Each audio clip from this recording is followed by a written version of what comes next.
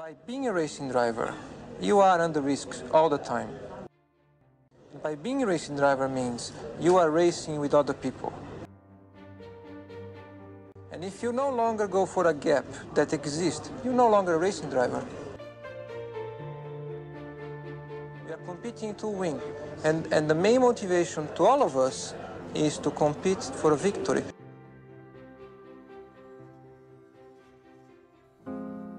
We have, as humans, we have something that no animal has. And what it's called is imagination. And what imagination allows you to do, it allows you to see it before it actually happens.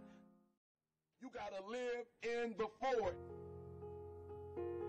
Block the whole world out. Put some music on, some classical music, right? The piano if you need to. I don't know what you need to listen to, but I want you to take 30 minutes. Go in the closet. Go in the basement. Go to the library. Go into a room alone. And I want you to take 30 minutes. And I want you to imagine. I want you to take 30 minutes and I want you to live in the forward. See, the problem is I'm talking to some of you guys. The problem that you're having is you're living in the future and you're living in the present. And you keep talking about the mistakes. You keep talking about the past. You keep talking about your trials. You keep talking about your situation. And I want you to know that everybody that's ever been great, everybody has had an obstacle to overcome. They've had a barrier that they had to climb. There is no individual who's ever reached success and he didn't have to go through an obstacle or a barrier to get there. I need you to live in the future. I need you to go in your future every single day. I need you to go in your future. I need you to see what you're going to be. Listen to me. What you are to be, you are now becoming. And so you got to use your imagination. And your imagination has to take you beyond the pain. Your imagination has to take you beyond the trouble. Your imagination has to take you to the next level.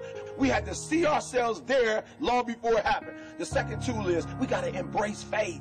I have to have faith to believe that the thing that I see 10 years from now, 20 years from now, that one day that thing is going to be successful. When I was homeless at 16, I could have quit. When I was homeless, I could have given up. There are many days that I thought about committing suicide. But I said to myself, just keep imagining, keep thinking, keep seeing what you're not now, but what you're going to be. Sometimes it's going to be hard. Sometimes you're going to look all around you and nowhere do you see success. Nowhere do you see anything that remotely looks like success. But you got to embrace. Number two, you got to embrace the faith. You got to believe that although it's not happening right now, if you keep pressing, if you keep pushing, guess what? One day is going to be your day. That's right. I need you to say that with me. One day is going to be your day. Embrace the faith. You got to be able to see it and believe it, that when there's no evidence around you, when there's no evidence around you, when you got pain in your life, when you're tired, you feel like giving up and you feel like quit. When you look around you, you don't see anything that looks anything like success. You got to embrace the faith and believe that one day gonna be my day. But one day can't be your day if you give up. If you quit, no day will ever be your day.